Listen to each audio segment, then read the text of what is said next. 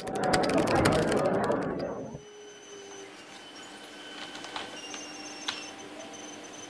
going on, guys? Welcome to another tutorial video. In this video I'm going to show you guys a few of the commands for updating, deleting, and so on. So the next thing I want to show you guys is we're going to update. So to update a table, the idea of updating is to retain a lot of the values but maybe change one of the values. So a common task for me sometimes is whenever stocks split their stock price, or companies split their stock price. So let's say they cut it in half, but they issue double. I have to go through the database and literally cut their prices in half, or even some of them will be chopped into like a quarter, right?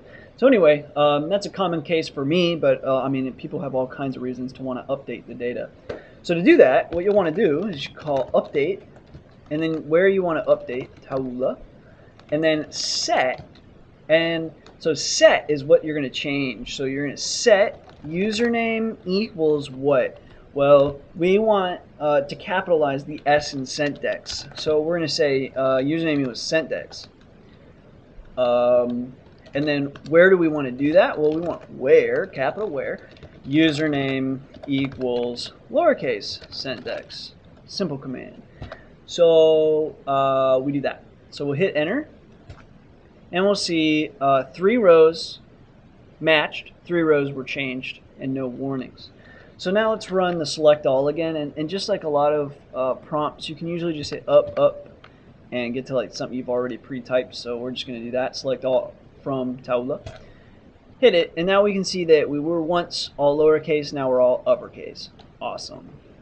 So now, the other thing I want to show you guys is you can set limits to how many you want to do. So this is a relatively small database, but let's say you have like a database that it has 5 million rows to it. You might think in your head like, okay, this update will affect the last 200 or it's going to affect about 200 rows.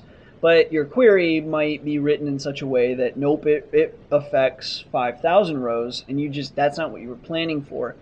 There is something in place for that where you can say, so let's, in theory, lowercase one of these. So we could say update taula set username equals, we'll just lowercase again, CentDex, where username equals capital CentDex, and then we throw limit 1 to it. So this will limit the query to only run that query one time. So we hit enter, and sure enough, only one is changed. We can view them again, and now we see that one of them is a lowercase s and the rest are uppercase s's. So limit is useful, not necessarily always for just update, but also for deletion, right? So it's useful so you don't just like bone your entire database, right? So at least with update, right, you can usually do like the absolute opposite, right? If you did the wrong thing, you can just do the opposite and you're good to go. And if that doesn't do it, then usually you're like maybe a few queries to fix your mistake. But with delete, that's not quite the case. There's no undo button here. So let me first show you an example of a delete. So let's delete everywhere that has the lowercase s for the username of CentDex. So what the delete will be delete from, and then the table taula, where username equals lowercase CentDex. But again, we're going to limit this to 1. So let's run that. And we can see we got 1 row. We can view the table. And now let's run that query one more time. And now you can see that it says 1 row affected. Let's look at the table. And now, would you look at that? It actually deleted an uppercase CentDex. And this is why you add the limits to it. Because you in your head might be thinking, oh, that's going to be just fine, I'll just lowercase. But here's the kicker, it's case insensitive. So instead, you might have thought, oh, I'll just get rid of that 1. But if you didn't limit it, you would have just cleared your entire database, right? So there is the reason why limit is useful. Because again, there is no undo button. So what I can do though is, I think we still have our, we do have our inserts. So welcome to my tutorial. We'll insert that one, and then we'll also insert, really somewhere here though, Bill Gates maybe? No, we want to insert the Obama one. So now let's view our database again. Okay, so we've kind of repaired it a little bit. So now we're back to where we started, and lesson learned, use limits and understand that varchars are not case sensitive. Now the next thing you can do to kind of check yourself as far as how many you're going to wind up with is you can say, before you're going to run a delete, you can say select all from Taula where username equals CentDex. And you'll see that it returns actually all three rows, right? Even though only two of them are lowercase and the third, or the first one is an uppercase, you can see what it returns back to you. So before you run that delete, you could select all and just see how many rows are we pulling, because if it's millions, then you can just select it and just get the number of how many rows there are, and you're going to maybe print them out, right?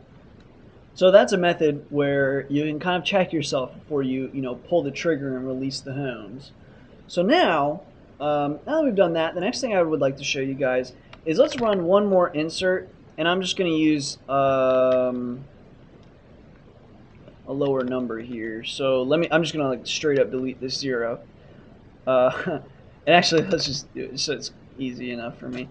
So we'll do that. So now we've inserted one more row into this table, and you can see this timestamp occurred very recently after January 1st, 1970.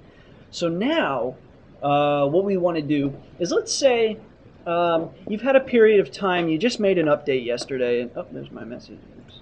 You've just made an update yesterday, and you went to bed, and you woke up the next morning, and you were looking, and it turns out that you made a huge mistake, and now you've just filled your database since the time you went to bed with just a bunch of junk, and you just need to get rid of all of that stuff, right? How would we do that? Well, what you can do is, not only are there limits, but you can also use greater than or equal to signs, and you can use and. So let me show you an example. So let's say we wanted to delete everything after this time, but not, so we want to delete everything after this time, but not after this time, right? So let's work through a query like that. So what we're going to try to do is get rid of, and in fact, actually, let's make it, since we have two of these, let's make it so we get, well, I guess we'll just get, yeah, we'll just plan to get, whoops, what has happened? Crud. Let me, wonder if I can just delete. Nope. Hopefully that'll, yeah, okay. Just got a syntax error. Anyway, we'll get rid of one of these thanks Obama things. So, because we're not that thankful to Obama, let's be honest. So, the next thing we want to do now is, let's say we want to be good little coders, and first we'll run our select query. So we're going to say select all from Taula where, and this time we're going to call time, and we want to select everything where time is greater than 13,854 and time is less than, and we're going to pick this this number right here. So it's going to be 13,854,19969. And actually, shoot, it's going to get, man. So really, we actually want to get, I guess we'll end up getting rid of a couple rows because the way that we reinserted this stuff. But we can get, I guess we can get rid of the 69th. So we'll just do 70. Okay, so that's just our select query. So let's go ahead and run that. And we can see that it did indeed return one row, and it was this row. So now we're confident that this is only going to delete the data that we wanted to delete. So now we can just repeat this query and go back over here and just instead of running this select, we can run a delete.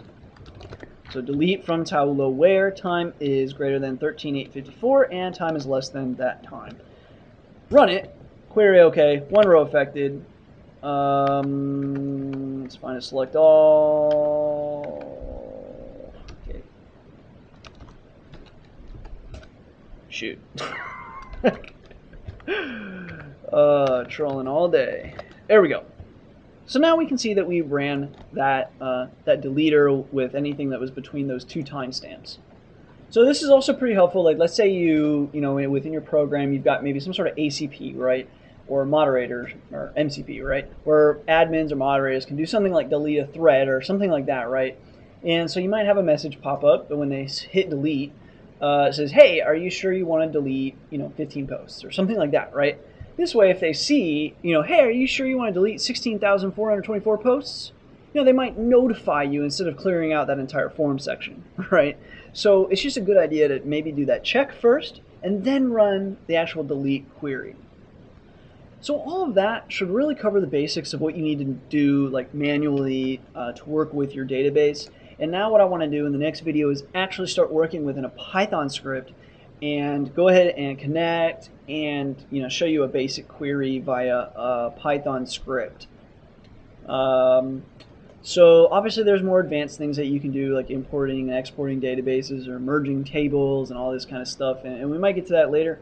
But since most of my viewers are interested in Python, storing data with Python, and then maybe using something a little more powerful like MySQL over SQLite, I figure out, well, that's what I'll be showing you guys.